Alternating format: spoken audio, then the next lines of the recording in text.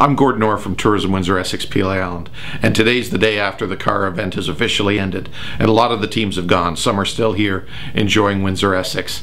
We estimate that, we know that CARHA put $1.4 million back into the city and the county by putting on this event here and hosting it in Windsor Essex. The city paid a grant of $750,000, so that's a 2-for-1 benefit on their dollar.